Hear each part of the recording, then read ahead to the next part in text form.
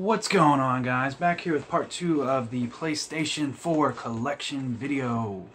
So we're going to start off with a big box. Little Big Planet 3. If you got it only on the PlayStation 4, came with this little plushie. I don't think this is hard to find. I don't think it's expensive if you happen to want it. It's actually really high quality.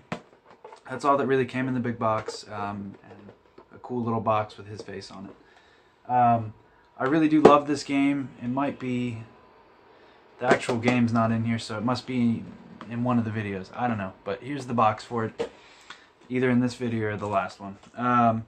So, just as I was filming this, or getting ready to film this, this is the limited edition for Song of the Deep. I did an unboxing for this a few months back. It's published by GameStop, but I actually bought it from Barnes & Noble, of all places, strangely enough, for 15 bucks. Shipped to my house. So that was really sweet. This is actually, at least at the time, it was hard to find, so I hopped on it the second I saw it at barnesandnoble.com. I don't know how I happened to find it, but I found it somehow. But what I was saying is, when I was getting ready to film this, I was carrying over these couple of limiteds, and that's how they designed it. It just has a hole in the bottom. Like, whoever designed that, you did a terrible job at GameStop. Don't do that ever again. That's just stupid. It's because the book is bigger than the actual case, but it's still a really terrible design. I've dropped it more than once just by touching it, because they just fall out of the bottom. But cool game. It's Metroid, Castlevania-esque, I guess you could say, but like underwater. So definitely a cool game.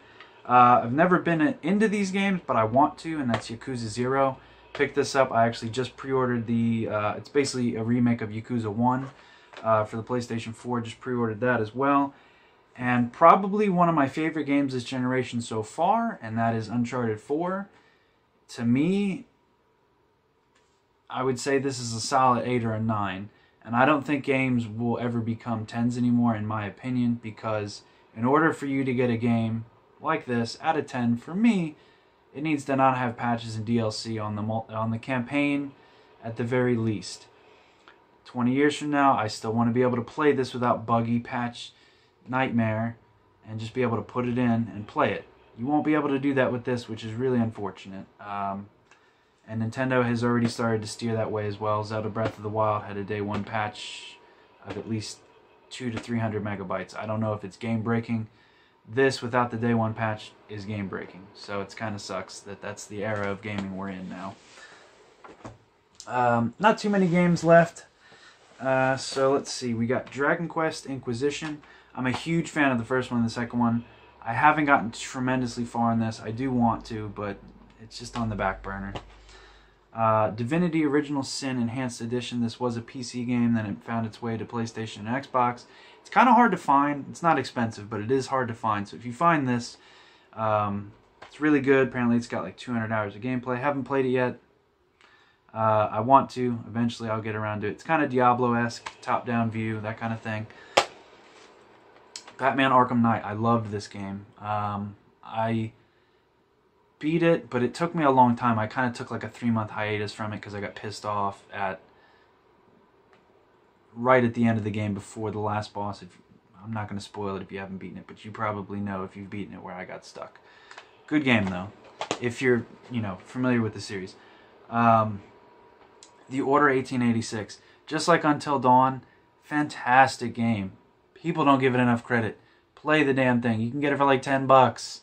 It's so good.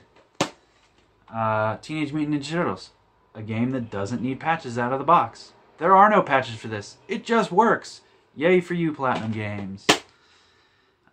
Just Cause 3, really cool game. I'm a huge fan of the series. Haven't beat it yet. Again, I'm kind of open worlded out, so I'll get around to it eventually. Call of Duty Ghosts. I bought this for like 5 bucks. I like playing the campaigns. Sue me. Wastelands 2 Director's Cut. Also pretty uncommon RPG. There actually is a third one coming out. The first one was never on a console, to my knowledge. These are cool. This is kind of like old school Fallout, basically. This is something I could foresee being uncommon to rare at some point in the future, and that is Godzilla. It was on PS3 in Japan, and then PS4 and PS4 in Japan, but then only PS4 in America, I believe. Pretty confident in saying that. I bought this super cheap, got it for like 20 bucks, I believe. I don't see this at all anymore, so if you find this, it's an okay game if you like Godzilla, but if you don't like Godzilla, I wouldn't recommend it. The Last of Us. Whew. Whew. Naughty Dog. You boys and girls know how to make some games, man. Again, another game by Platinum Games that doesn't need any patches out of the box. There are no patches for this game. It just works. Infamous Second Son. Really good game. Graphically, this game still holds up very well. Beautiful game. Can't say enough about this. I've actually beaten it 1.5 times. Once on good, once on bad, half on good, and then I just kind of gave up because I already knew how it ended. And also, it only came out physically in Europe, but they released the, I think it's called First Light with the girl. I forget what her name is. Awesome DLC. I do want to get that disc physically at some point because all PS4 discs are region free. Tearaway. This was a Vita game. I have it on the Vita and the PS4. It looks better here, but it plays better on the Vita because it was designed specifically with the rear touchpad and the touchscreen in mind. These kind of go together, and that's Dead Rising 1 and Dead Rising 2 Remaster. Really good games. Definitely recommend picking them up on the PlayStation 4 because that's where they're going to run the best other than the PC. But definitely good games right there. A lot of these are sequels to each other. Dishonored 1 and 2. Love this game. I've beaten it about 6 or 7 times. Dishonored 2. Haven't touched it yet. Got it for Christmas. I'll get around to it eventually. I do want to, but I love the shit out of this game, so I will get to this one eventually. Another double. I beat this about 1.5 times as well. I enjoyed it. Not the best game, but it is enjoyable. Got the sequel for Christmas as well. Haven't touched it yet. EDF 4.1 for the PlayStation 4. Awesome game. Super cheap if you can find it. Actually comes with a thick manual and a reversible cover. Actually, no. So it's the same cover. It just doesn't have all the writing on it. So that's kind of cool. But I like to, I don't know, I just leave it. I never really flip reversible covers, but, oh, you know what? There is one game that is not in either of these stacks, at least I don't think. But I'll have to check back in the first part. I guess these two kind of go together as well. These are some of the limited run games I own. I don't really own many because initially I had quite a few of them. I had 12 of them, but then I gave up because they're impossible to collect. But I opened these, and I love the Shantae games, so I kept them. Shantae the Pirate Curse, I also own this on the 3DS. And Risky's Revenge, I also own this on the Wii U and on the Vita. So I actually own that 3 times. Really good games. Let's see what we got here. We got Fallout 4. Haven't beat this yet. I got to the point where you got to pick your branch of which way you were going to go, and then I kind of just couldn't pick, so then I stopped playing it. Because I wanted to do them all, but I just stopped playing it. These two go together as well. Got Wolfenstein and the Wolfenstein: The Old Blood. These games are great. I would recommend tracking this because this is the DLC of this game. It's a physical copy. Who doesn't want physical copies? If you're watching my channel, you probably like physical copies. The Old Blood, really good expansion. This is a solid 6 to 8 hours worth of, a campaign. And this is basically a prequel to the actual Wolfenstein game. And then this game, awesome, beautiful. Loved it. I actually played it on the PC fully and on the PS4 fully because I wanted a physical copy. Another id Bethesda game, and that is Doom. I'm currently playing through this probably every couple of weeks. I really just dump a good 2 or 3 hours into it, so I'm playing through it. It's not really a story-intense game, so you can kind of just play it at your leisure, but really good game nonetheless. These next 3 go together, and that is Resident Evil 4, 5, and 6. Huge fan of this one. I remember getting it right when it came out, on the Cube, of course, because that's the only way to play it, aside from on the current gen. Resident Evil 5, I actually really enjoyed it myself. And Resident Evil 6, I own it on the PS3 and on the PS4. I've never actually even gotten that far into it because every time I try to play it, it just pisses me off and I stop playing it. And the next 2 are the last 2, and that is Assassin's Creed Syndicate and Unity. Unity, I actually really enjoyed. This is a perfect example of what current gen gaming has become. This is a nightmare of a game. It shouldn't have been released in the matter that it was. Now that all the patches are out, it is a good game. I do recommend playing it. But it should not have been released in that mess that it was. And Ubisoft learned their lesson from it, obviously, but did they really? And Syndicate, again, I got this 2 Christmases ago, and I still haven't played it. So it's been a while. Need to get like I literally haven't touched it yet, so I need to get around to playing this at some point. But yeah, so that's my PS4 collection. And adjust that a little bit. So I love the PS4. I really do. It probably sounds like I don't, and I kind of harp on it a little bit here and there. For a while there, I was actively collecting for it, and I mean, I still browse every time I go into a store to see if there's just something I really want to pick up. You know, like things like The Division or Siege or For Honor. They all look cool to me, but like I can't pay $60 for something that I'm not going to be able to play in a couple years from now. I just can't do it. And by the time I can pay $15 to $20 for it, there's nobody on the servers. So it's just like I'm letting my tendencies as a collector get in the way of me enjoying games. So that is something as a collector that gets in the way sometimes. But so there's stuff like that, or just, and a lot of these games, man, I just can't deal with all the patches and updates. And like, I know the younger cats that watch the channel, they're probably like, ah, dude, you make such a big deal about these patches and updates. But like, again, if you go play your Super, your Genesis, your Dreamcast, your original Xbox, your GameCube, your PS2, even your Wii for that matter, even the Wii U for that matter, you can play all those games without patches. 30 years from now, if you can find one of those systems still working, you pop the game in, it's going to work. PS4 and Xbox One, it's not going to be that story. And even late 360 and PS3 games, it's not going to be that story. You're just not going to be able to play the games. So like, that's kind of why I'm getting out of current gen collecting.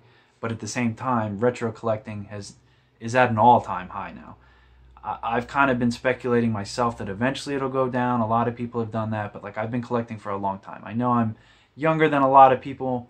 I am 27, so like I have been legitimately collecting, I'd say, probably since I was 12. So a good solid 15 years. I've built an awesome collection in my humble opinion. I don't have the greatest or the rarest or this or that, but I have 13 different consoles that have at least 10 to 100 games for. I've got all sorts of handhelds. This is just some of them. So like, I've built up a great collection over the last 15 years. And then obviously some of that before I was 12, you know, was just presents and stuff. But after, actually no, I had my first paper out when I was 10. So somewhere between 10 and 12 is when I really started collecting, because I just love games. I just fucking love them, man. Like, it's almost like an addiction, but like, it's not bad enough to where I'm like, dude, I gotta go home and play Xbox. But it's just like, I just love playing games, and it truly makes me happy. And like, I've just always enjoyed picking them up. Like, you could give me the crappiest game, like Aquaman for the Xbox, GameCube, PS2. I'm still gonna play it and try to enjoy it. You know what I mean? Nico actually bought that for the Xbox a little while back. Eventually I might borrow it from him just to try it and see how terrible it really is. It's reviewed as one of the worst games of all time. But like, I can find the joy in any game myself, at least for 20 minutes, you know. But here I go on a mega ramble like always. But back to the PS4, like, I do love it, and it's probably one of my most used current gen systems. Now, with that being said, I don't know if it's really just because it's kind of my Netflix box, or because I really truly do use it more because of the games. I have an Xbox One. It doesn't get much love at all. To me, the Xbox brand has always been about its exclusives. There aren't any exclusives anymore. When the Scorpio drops, they revealed the specs finally. It sounds great and dandy. I was actually speaking with one of my subscribers about this, Morpheus. I've talked about him before. I personally think it's going to be anywhere from $500 to $700 when the Scorpio drops. He was saying anywhere from, you know, about $400 to $500. I just don't foresee them being able to drop it for any less than $500 to $550. They're not going to make any profit on it. They're just going to lose money. A 7 teraflop processor, that's like a $600 graphics card. I mean, hell, AMD doesn't even have one. They have one that's barely a little bit faster than that for like $300. And that's just the graphics card alone. So it's just not going to happen at that price point. If they can bring it out at 400, everyone will buy it. It'll probably sell quickly, but with no exclusives aside from maybe Halo 6, what do you have going for you, Microsoft? You don't. You don't got anything going for you. But this video's gone on long enough. That was just mainly the PlayStation video. I think maybe every once a month I might start making like a kind of a rant video or a ramble video. Let me know if that's something you guys would actually want to watch. I'm trying to diversify things and make different content. I'm trying to do twice a week like I used to on Saturdays and Wednesdays. Usually I try to put them up from 3 to like 7 o'clock, somewhere in that time frame, depending on how editing goes. So this will be up on Wednesday, so that's when you'll be watching this. And Sunday we'll have my pickups, which I'm not going to show you. Well, actually, I guess it doesn't really matter, because by the time you see this video, you'll have already seen all these. So yeah, that's so I'm recording this one first just because I knew this would take longer. But PlayStation 4 collection, I do enjoy it. I recommend pretty much almost all these games. Definitely the ones that don't need patches and updates. Teenage Mutant Ninja Turtles, Transformers. And oddly enough, like it's very strange to me, like, why do these need, at the very least, why does this need updates? This is from the 6th generation. Why does that need updates? You upscaled the resolution and you changed the buttons. Why does this need an update? Why is this not just all on the disc? It's just mind-boggling to me. But who am I? I'm just some gamer bitching about problems. But peace out for now, guys. Till next time. Come here, you mother...